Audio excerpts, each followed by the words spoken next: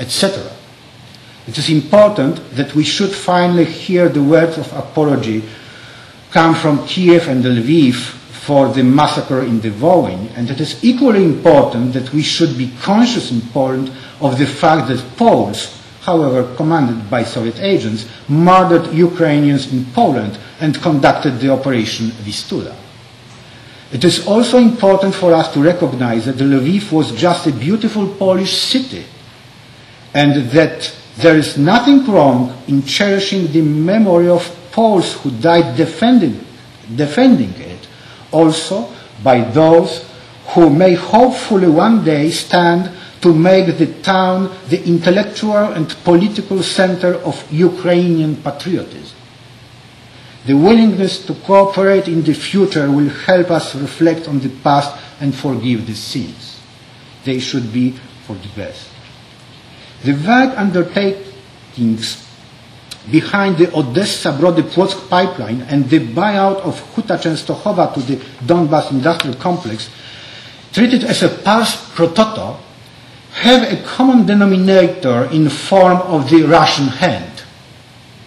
Making the pipeline operational with the transport of the Caspian oil is perceived by the Russians as contradictory to their interests. And so they do everything possible to block the project. At the sidelines of privatizing the Polish steelworks through the bite of the Donbas consortium are the once again vague ties between Ukrainian company and, among others, the Russian Gazprom. The strategic consent between Kiev and Warsaw concerning the containment of Russian influences in our countries could lay the foundation for the rational evaluation of the both projects. The Donbas industrial complex, although a large business entity, is not the only enterprise in Ukraine which might want to invest in Poland. It is certain that with a degree of goodwill, partners which do not raise any doubts can be found, and as such will be met with friendly welcome in Poland as representing the birth on the Ukrainian economic independence. By the way, this is not for the international financial institution to judge it. This reference to the most current event and disputes between our countries should illustrate well the thesis that it is principally the vision and the common understanding of the goal that we need. Practical realization of joint undertakings will thus be significantly less straining, and the decisions taken will necessarily be better understood by the public opinion both in Ukraine as well as in Poland. Thank you very much for this, a bit too long.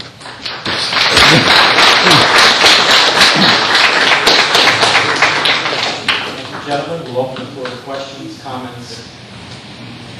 Matt Kovalet. Thanks. A question for both of you, please, about domestic politics. Mr. Tarashuk, would you comment or even favor us with a prediction about the coming election at the end of the year, and where Kushma will land, any parliamentary changes you think might happen, and how that would affect integration? And Mr.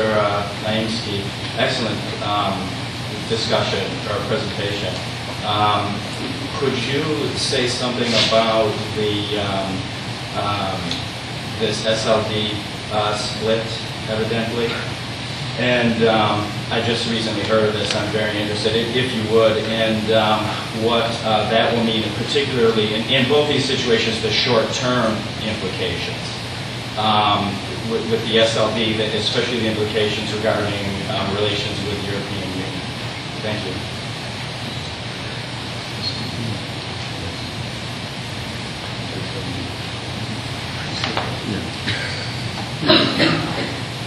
Well, as to the election, the outcome of presidential elections in Ukraine this coming October 31st.